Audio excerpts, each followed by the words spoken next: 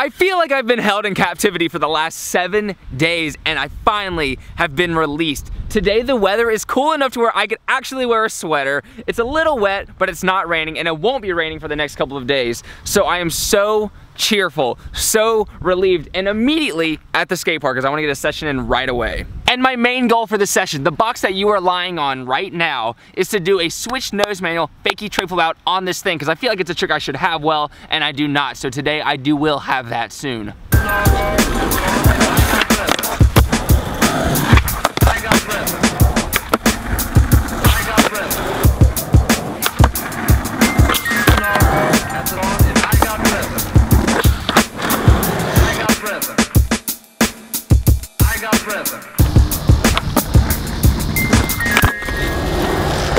So admittingly, I got really frustrated. I kept getting super close and then landing primo, so I felt like daggers were attacking my feet almost every other try.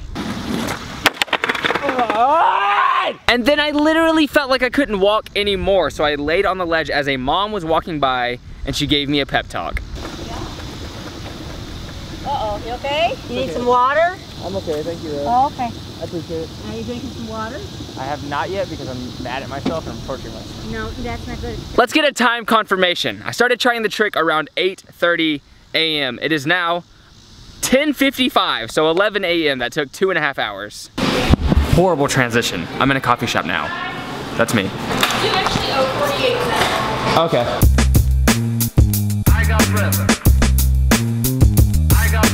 I had my limit with being inside. I wanted to go outside, but there was like this small sitting area and there were already a ton of people out there because, yo, everybody's trying to take advantage of this, but I just want to explore and see the most beautiful possible view I can because of how pretty today is, and this is what I found through my research.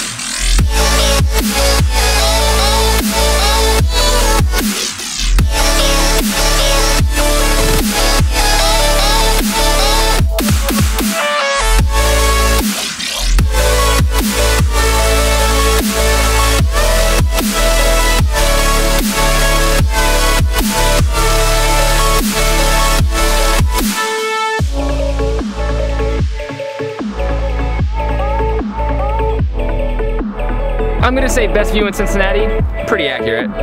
What do you think would happen if I dropped in on that thing right there? Dropped in, shot out, maybe landed on that building? I don't know, something like that. You're literally hanging off like a million stories. Thanks again. I appreciate it like crazy. Random dude skating, shredding, hold on. Yeah.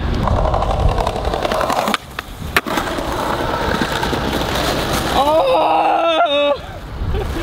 Hey, right on time. Dude, hell yeah. What's your name? Jesse. Jesse? Yeah. You live here? Nah. Okay, I was about to say. Yeah, I feel like I would see you around. Oh yeah, no problem, man. Dude, that never happens in Cincinnati. Voice cracks happen for me all the time though. Hey, wait! Yo, I just came home. It's so beautiful outside. I might as well just chill on my balcony, sit inside my room, work a little bit, leave the door open, come out when I want to. It's just such a peaceful, good, relaxing day that I'm soaking it in as much as possible. I like this. Water bottle flipping. I think it's something that we've all spent some time doing in our lives, but recently it seems like it's become pretty dang popular. Like it's back with a vengeance, and honestly, I couldn't be more stoked. I love doing it. I think it's super fun. And not to brag, but your boy has really good muscle memory to the point of fault sometimes. When I'm skating and I mess up on a trick, I will continuously mess up on the trick the same way over and over. But for this, it kind of works out awesomely because my wrist flicks the same way and I've noticed that it's not super hard. So today, I'm gonna try to do some challenges and kind of just test my limits. Basically, I just wanna do that 4 bottles at once thing that the kid did. 4 water bottles. And I feel like it wouldn't be that bad, so I'm gonna take steps leading up to that.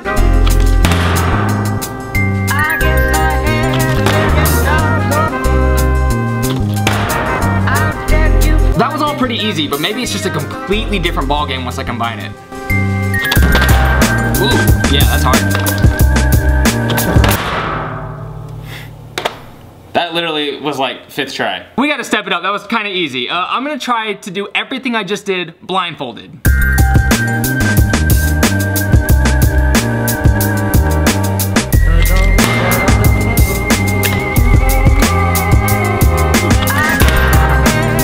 Sounded good.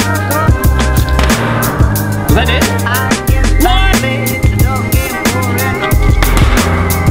Dude, that sounds so good. Yeah! So I just showed up to Ludlow Skate Park. I told you once the weather got better, I'd be skating a ton more. So I'm gonna try to get a session in even though I'm sore from earlier, but I don't know, I'll figure out something. Maybe even just some warm-up tricks or something. I just wanna cruise, because it's so nice.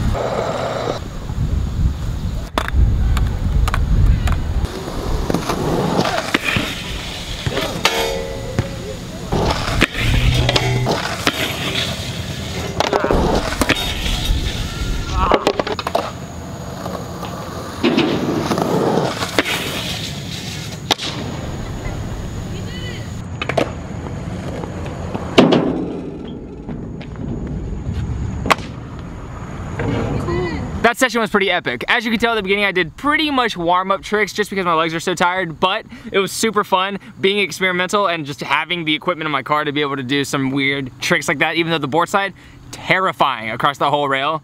The first couple times I jumped on it, I thought I was gonna die. It was so slick just because there was no weight holding down the board, and for some reason that made it feel slipperier to me. I don't know. Anyways, we're gonna move on. First of all, let me introduce you to my biggest vice.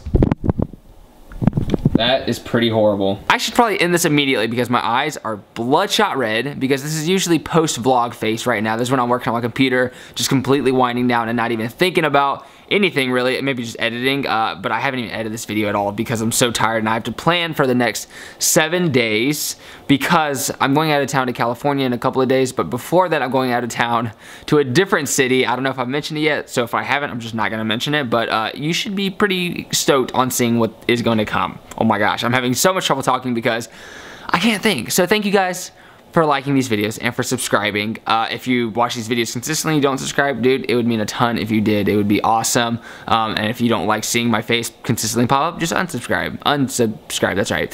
So thank you for that. And also, I'm just saying things that I feel like not a lot of YouTubers say, but if you like these videos, it pushes out our content. You know, like YouTube sees that and they push out our content, and that also depends on the watch time. But also, I think a lot of people are a little shady on the fact because they think that we're just like really trying to make a lot of money on YouTube, and that's not the thing at all for me. I've had a business way before YouTube, and I've had like automated money coming in that has made me just happy enough.